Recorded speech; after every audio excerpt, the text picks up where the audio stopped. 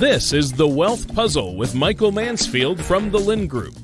When a part of your financial strategy is out of tune, your long-term goals, your retirement savings, and your legacy can all suffer. With many years of experience in the financial industry, Michael provides his clients and prospects with the information they need regarding Social Security, retirement income planning, wealth management, and much more. Listen in as we address your financial concerns and provide helpful solutions to put you on the path to achieving your retirement goals. And now, here is The Wealth Puzzle with Michael Mansfield.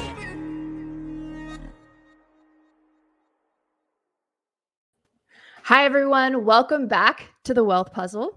I'm here with Mike Mansfield. I'm Tana Pennington. And today we are going to be talking about something I think is kind of exciting, especially for those that are a little concerned about the volatility of the market and possibly, future market conditions. But yeah, let's take a look. We've got this magical triangle of investing that we want to share with you. Cool. Tana, hello. Hi. Hello. So how's the drought in Texas? The drought I here know, in California right? is great. We Thanks for are asking. just hoping that we get some rain out here. It is pretty crispy. Dude, I was reading about droughts. Did you know, I didn't realize that Montana, Idaho, Utah, everybody's in a drought. And that's so bizarre in my mind. You'd think all the snow in a place like Montana, they wouldn't have those issues. They have not been having the snowpack that they usually have year after year. So it's really been taking a toll. So like Lake Mead, Lake Powell, all of those areas that usually get that nice runoff haven't been getting it year after year. So very crazy. So anyways, hey, down to business. We have a lot to talk about. Stop wasting our time, Tana. Okay. So hey, look, a lot of you that listen to this or watch this on YouTube or Rumble, a lot of our listeners started back when I was on the radio on AM 1590 in the good old days, KVTA. We did that. I don't even remember how long we did that for, maybe 7 years or something. Yeah. And then we've been doing this for a number of years. And Tana, how many other times have we ever talked about product on this show? Oh dear. Never. We don't do never. That. I hate people that talk about products. I find it creepy. I find it salesy. Yes. I find it obnoxious. So true. I am an educated person. I like high level stuff, right? I like the purpose of cash flowing and tax management. All of that stuff is so relevant to me. The getting into the nitty gritty on if you should buy Apple stock, that honestly, those aren't hard questions. The hard question is, why are you investing the money? And what is the purpose of the money? And what are we trying to accomplish? And what kind of tax mess are we creating? Well, today, after a lot of years, I must be getting older. It's kind of like it's like your puppy dog getting mellower and hanging out and sleeping more during the day. We're gonna do a little product talk today, which is definitely outside of our comfort zone. But first, everybody, this is a little treat for all of you. This is a little treat. We're gonna have a reading.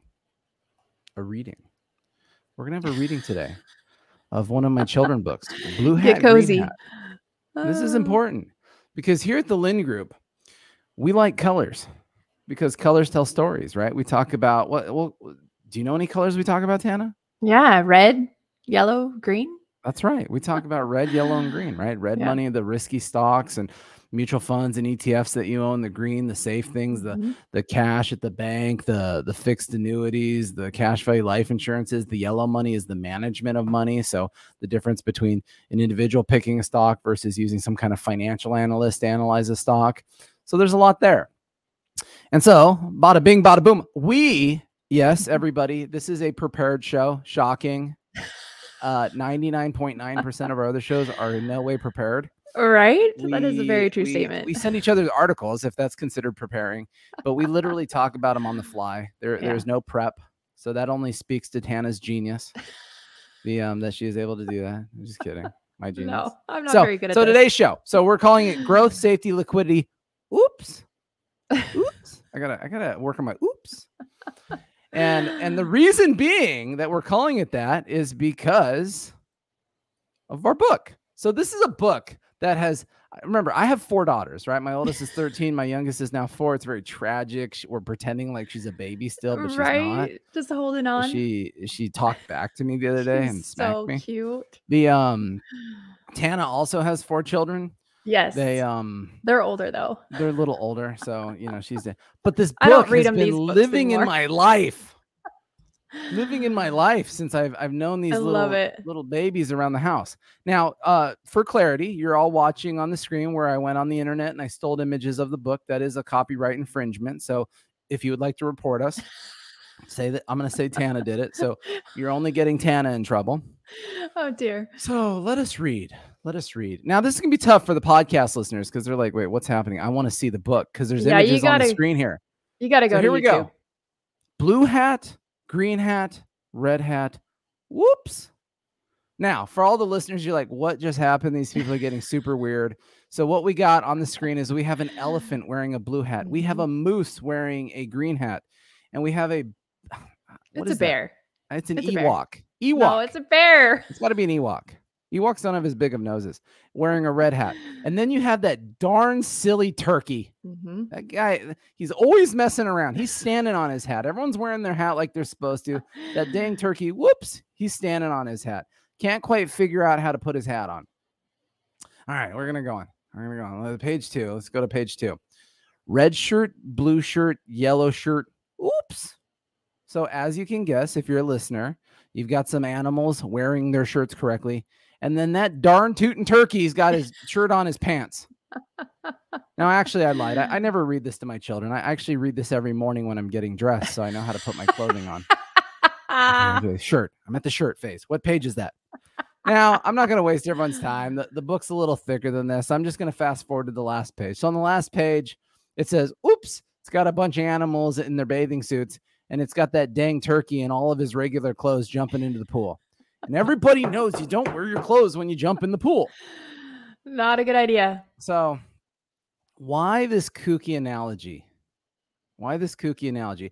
Because I thought it was interesting. It, you know, it's colors. It kind of had the three things. And then it kind of does this oops thing.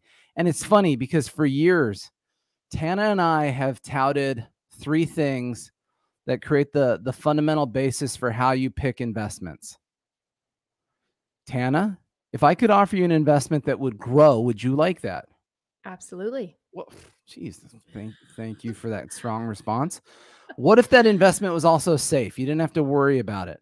Oh, I would sleep better at night. Yes. All right. So we're doing good, right? You got this thing. It's growing like a missile. It's never can go down. It's hot dog. And oh, by the way, it's completely liquid. So if you need to pull the money out tomorrow, you take down to the Derby Club here down by the fairgrounds, bet on Lucky 7, you'd be all about it, right? Easy peasy. So for years, my whole life, my adult life, we've talked about this trifecta of investing, right? And the way that investing works is you get to pick 2 out of the 3. So you've got growth, safety, liquidity. Which 2 do you like best? And our approach when we do retirement income planning is when we segment and bucket monies, we look at it differently. If we have long-term money in your portfolio, well, guess what? Growth is going to be an important piece of that. Yeah, if I have short-term money in your portfolio, liquidity is going to be an important piece of that. And so we have to start identifying buckets of money and where we use it. So Tana, this is like a quiz question today. What are the 3 major places where we can invest money? Okay, so like your bank, checking savings account, banks. CDs. We've got one right here. Yep. All right, so at the bank, we've got checking accounts, highly entertaining, right? A savings account, very fascinating, and then that impressive CD. You know, we had someone just recently come in, and they brought in a 12-month CD at point. Oh, there's a dot first. Terrible. 0.15%. And I thought, how was the paperwork, the time you spent on the paperwork even worth this? Worth it? No. I mean, how tragic is that? So Tana, tell me about a bank. What are the out of our trifecta of things? What is the benefit of a bank? Yeah, so we're looking at safety, definitely. And then liquidity. You can go down, take out your money at any time. I don't know. With your husband, Chris, and your bank account, I don't know how safe it is. But very little, if not any, growth right now. So yeah, there's no growth, right? Yeah. But you have principal protection. You can get the money whenever you want. That's why people have money at the bank. That's why you keep your emergency fund there. Is if I need immediate funds, $1,000 to put tires on the car, I don't want to. I gotta go liquidate my Google stock and and sell it and figure. Wait, it's down today. Right? We have an emergency fund and cash at the bank for a real reason.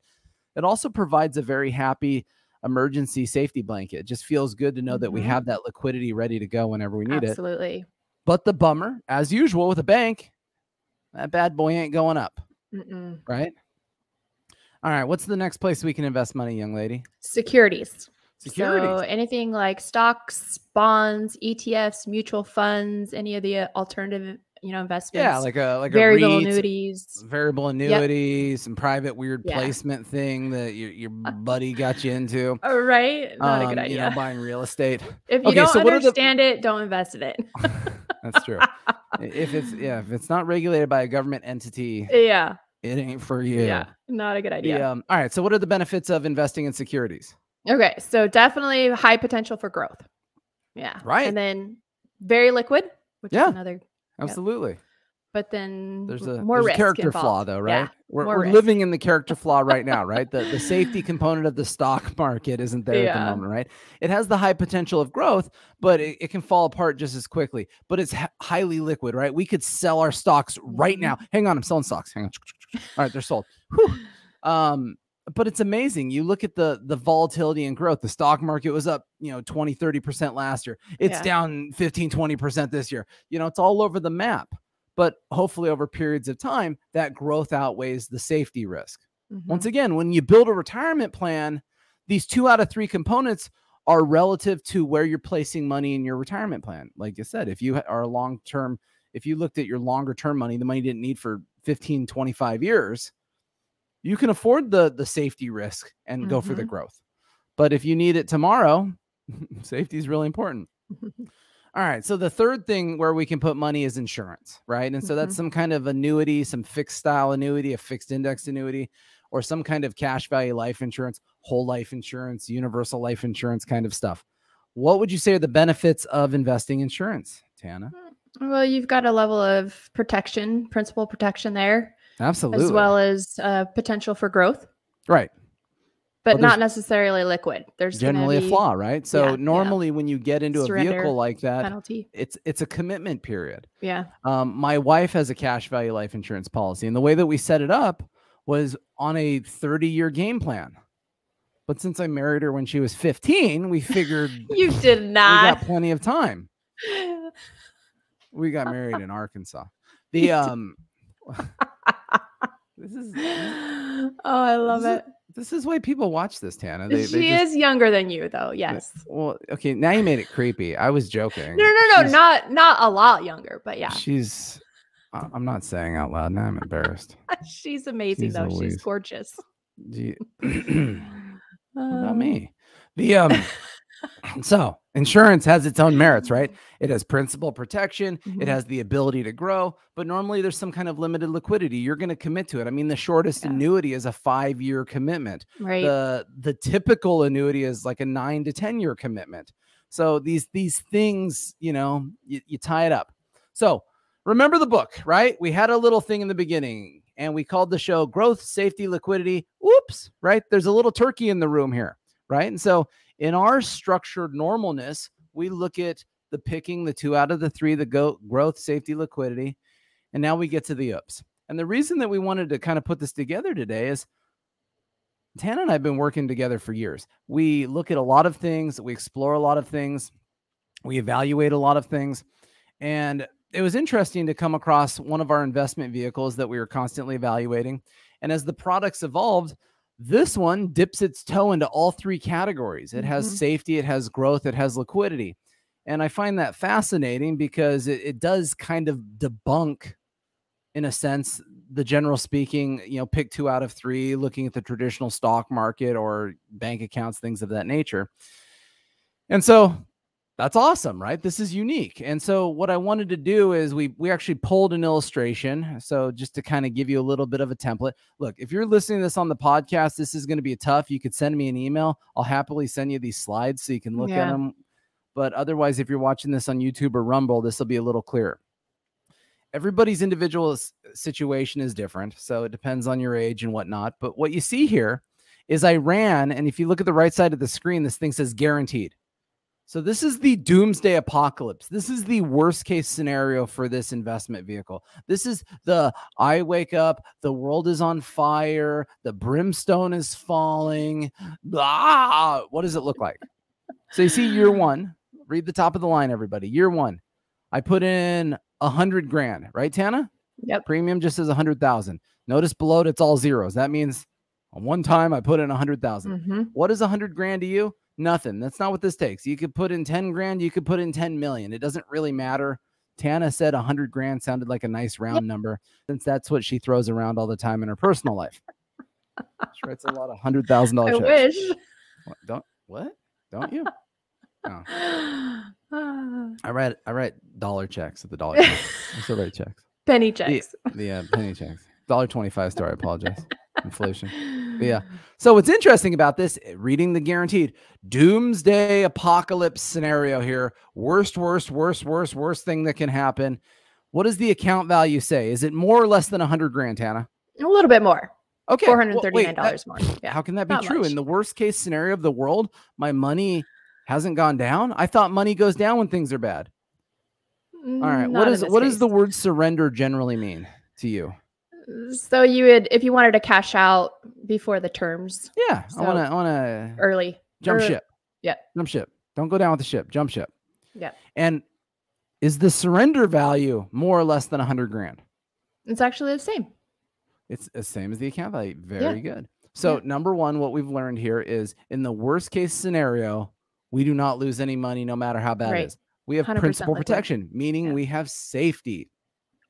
You see the second bullet point I put on there was guaranteed minimum interest. That's kind of what this is showing is there's a worst case scenario minimum amount of interest that you earn on this. That's not what we're going to focus on. We're going to focus on growth. Remember, that's a part of our pyramid. And so we want to look at the growth piece of this.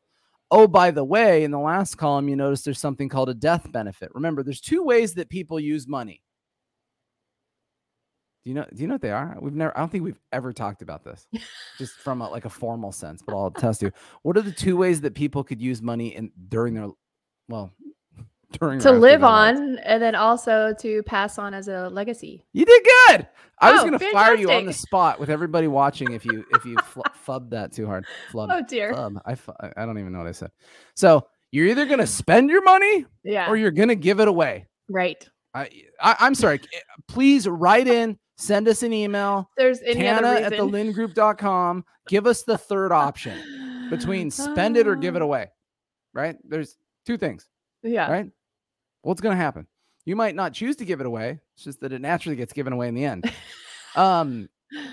So the way that this works is we have our cash basically sitting here. It is liquid. It is accessible. It is growing at a micro amount, so not much, but it's ready to go if we need to spend it.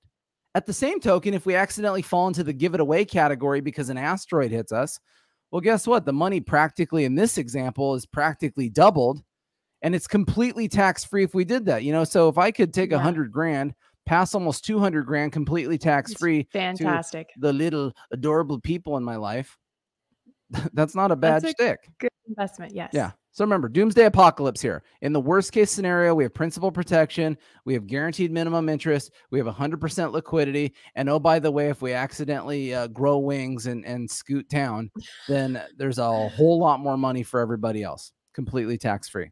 They'll love you. Well, that sounds miserable. And there's more, right?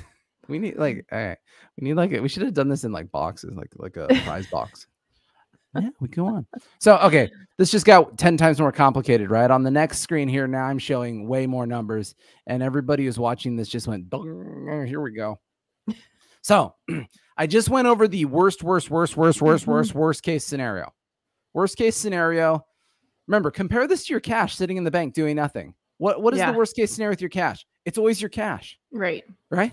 It's always there. It loves you. It's been waiting for you all along. Doesn't grow. No, boring. Certainly no doubling up of a death benefit or anything.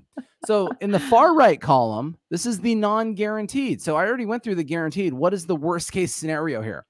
But in the more normal case scenario, the way that these work is they follow the positive upside of the S&P 500. And at the moment, they could earn up to a 10% year return. Now, Granted, I could have ran this at, well, it's 10%. Oh, look how awesome this is. My goodness, we're all going to be rich. I wanted to be a little more objective about that. Yeah. So Tana and I went with a 6% return. What if it gave us 6%? 10 seems a little hopeful. A little, yes. But hey, knock on wood, we always get 10. But what you can see here is in the far right column, if this thing earned 6%, come down to your account value, it earned about 5% by the end of the year because the stock market went up. What do you notice about the surrender value and the account value in the first year if you earned actually that almost 5%? Yeah, they're the same. They're the same. They're the same. Are you saying that I could leave and take all my money? Right? Without being I know this slapped is on the hand. Very unusual. Impossible. It's a lie. Mike had to have probably made this all on a spreadsheet. It's a trick. No. So it's really cool. So once a year, if the market has gone up, this account credits interest based on the market. If the market doesn't go up, we have the doomsday guaranteed numbers to never fail us. Which is great. As behind the scenes. But this is truly the type of investment vehicle where you could very comfortably be earning a 4, 5, 6, 7% return, based on the market just kind of tooting along and doing a little bit. Conversely, in any given year where the stock market goes down, you don't lose any money, right? We have principal protection. We have no market risk here. You also notice the death benefit on the far right column. If the market is performing, if we're earning a little bit of interest, if this thing is actually growing as an investment, the death benefit's also going to increase over time in most situations. So it's tough because, one of the things that I do when I look at as an investor is I try to play the too good to be true game. And I say, okay, this sounds a little too good to be true. So what are the reasons why this isn't as totally cheery as Mike said? So Tana, if I had to quiz you again, I guess we didn't fully prepare the show because we didn't figure out what you didn't quiz me. So look, traditionally we say, hey, look, I want an investment that grows. It is safe. It is liquid. Most investments do not offer us all three. They only offer us two. This investment, I feel, is dipping our toes in all three of those categories. Right. Well, why would that be? How come this gets to be the from Baby Book? Why does this get to be the turkey, the weird one in the room that can do whatever it wants? Well, not everybody's going to qualify for this. So that's probably tricky. The best point right there. Is you could because be too old. It has that death benefit. Yeah. Not everybody qualifies. It's not some hardcore thing where it's like traditional life insurance where you got to go take a medical exam and, and they want to, send over the police to look through your house to see if you've been smoking pot or something. They ask you a handful of medical questions just to make sure you qualify. So this isn't something that would work for everybody. There's another thing too. You can't use your retirement account with this kind of stuff. So remember, this is now getting into IRS rules and tax stuff. The IRS does not allow any investment of a retirement account into any type of investment that has some kind of enhanced death benefit in that form. Because you can't have a tax-free death benefit on an IRA, right? Your IRA has never been taxed. So the IRS ain't having it. Nope. So Tana nailed it. So not everybody can get this, right? So even though this appeases a lot of those categories, not everyone can get it. You can't use your retirement accounts.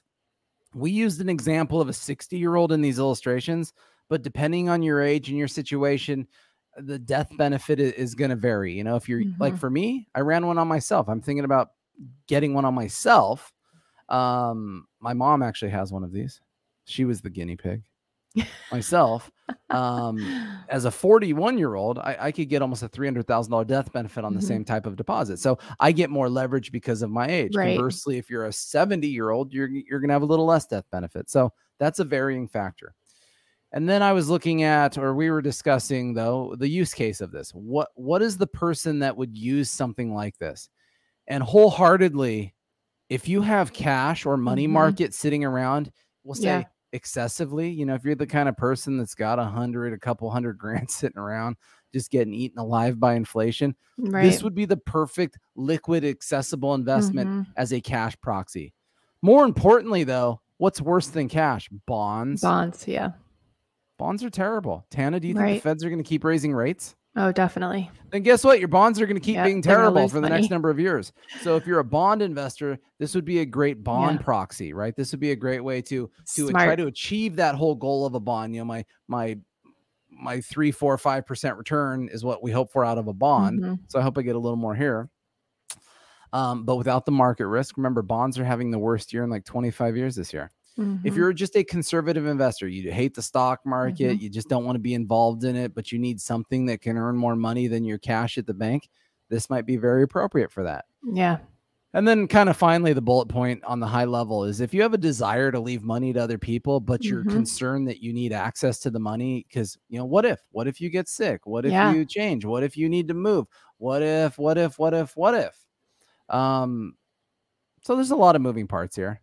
But I think on a really high level, it's really fascinating. Here, let me go backwards. It just goes back to this, right? This is the perfect investment. If we had an investment that grows, is safe, and is liquid, that feels really good. Now, granted, is this going to give us the same total investment return of being full-blown in the stock market? The stock market goes up 100%? No. But is it going to do 1,000 times better than our bank accounts? Yes. Absolutely. It's going to do better than most insurance products. It's going to, you know, it's going to be safe. It's going to be liquid. And so I don't know. What's your thought, Tana? No, I think, you know, this could be a really good fit for some people.